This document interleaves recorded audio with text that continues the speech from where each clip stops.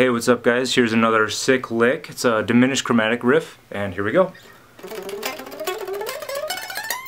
Standard tuning, starting on the A string on the 9th fret, 9, 12, 9 again, 10, 11, 12. So it's...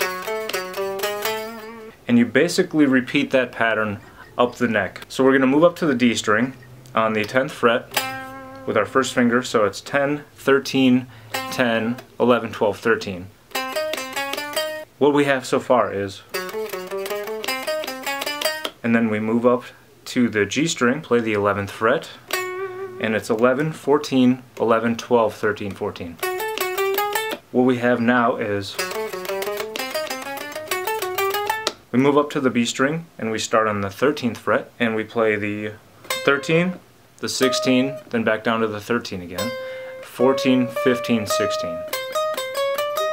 And then we move up to the 14th fret on the high E, and then we play the 14, the 17, 14, 15, 16, 17. And then we slide up to the 20th fret.